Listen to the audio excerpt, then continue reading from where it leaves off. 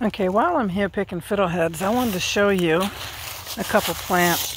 This is burdock, and I will be coming back or remembering where these are, and I harvest burdock root. I really do. And the leaves, they're edible if you like them, but I find them wicked, wicked bitter, and it'd help if I showed you what I'm talking about. But as these leaves get really, really large, you can use them as plates. You can wrap food in them and put them on the grill to help hold moisture. You can use them as plates. You can use them as seating mats if you're sitting somewhere and you have nice clothes on and you don't want to get them dirty.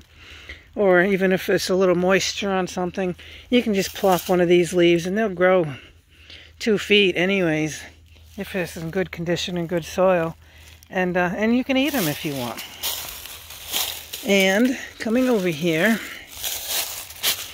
these are a little larger than I'd like to pick, but I'm going to do it just because I'm a little desperate today. Fiddlehead's a fiddlehead. They may not taste quite as good, but I'm going to pick what I can because I won't be back here. And this right here looks like it is a stinking Benjamin coming up.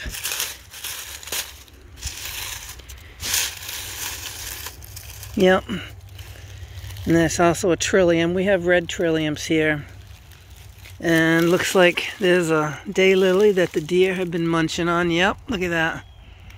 They've eaten the tender tops of the daylilies here. So the deer have been here. And thankfully they don't like fiddleheads, so that means I can have more.